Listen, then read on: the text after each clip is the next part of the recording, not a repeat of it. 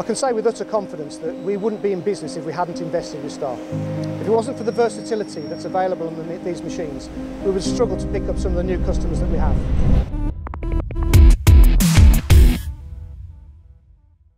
Martin, you said you wouldn't possibly be in business today if it hadn't have been for your investment in Star's technology. Where did it all start? Tell us about the company and that journey.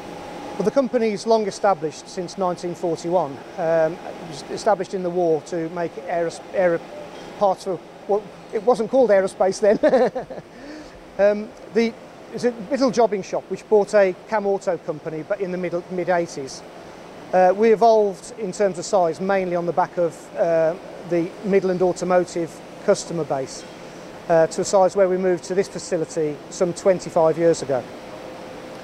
When we moved here, BMW took over the Rover franchise and that saw huge changes that affected us quite markedly. Where Land Rover used to make all their own transmissions, gearboxes, engines, we supplied into that basic turn part in volume requirement without really having to do anything too complicated. That all changed on or about the millennium, where we saw huge changes in our business and huge decreases in volume work from the automotive, which had been our traditional customer base. We invested first in 2003 in a Star, and it was a very hard decision for us to make. It was what seemed to be a huge capital outlay at the time, somewhere akin to buying a house back in 2003, and very hard to justify on paper. But we took the plunge in 2003, buying a brand new Star SR20, and with Star Micronic's support and help, we soon came to use the machine and realised it wasn't as fearsome as we first thought. So much so that we bought two more brand new SR20s in 2004.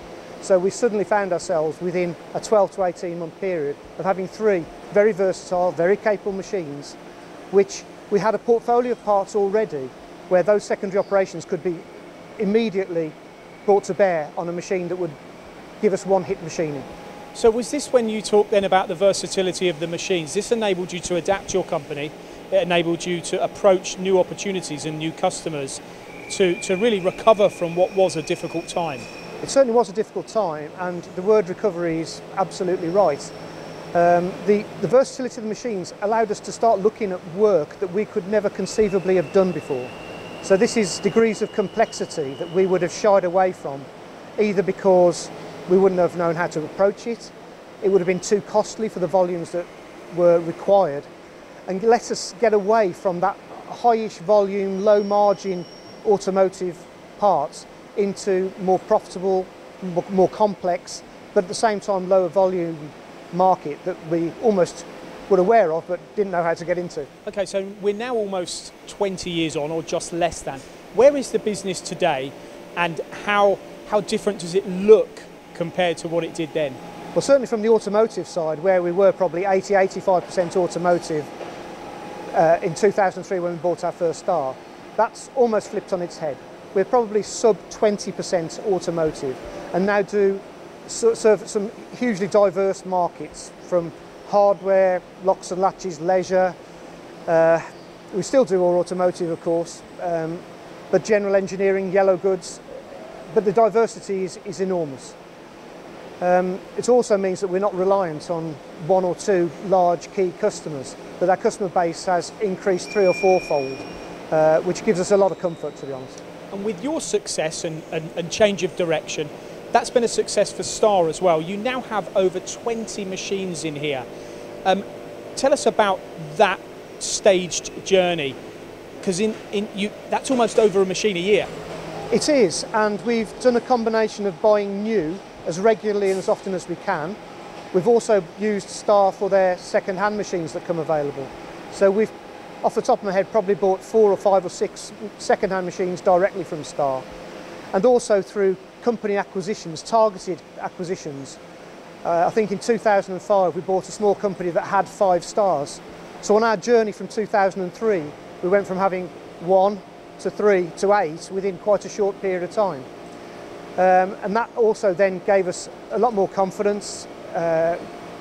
We've got machines which we knew what we were dealing with. So back in 2007, we then went for larger models. So we bought 2 new SR32s, which took us to a different level in terms of physical size of components we could attack.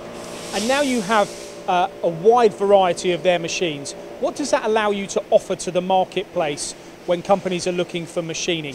How much have these machines changed and how adaptable are you as a business? The amount of machines that we've got for start-off allows us to do pretty much all sorts of volumes. What we tend to find is our average quantity would probably be somewhere around 1,500 or 2,000 parts. And we tend to stock as well. So we have an active, free to our customers, stock holding policy. So if they want 100 parts, 200 parts, we'll probably make 1,000 parts and hold them in stock for them at our volition for them to call off.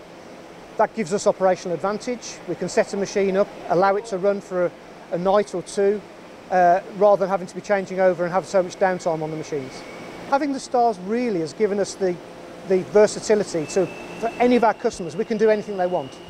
And that means they haven't got to choose between 2 or 3 different subcontractors. We can be the one that they go to give them everything they need. And off the top of my head, I can think of about 24 very good reasons why we'd pick Star.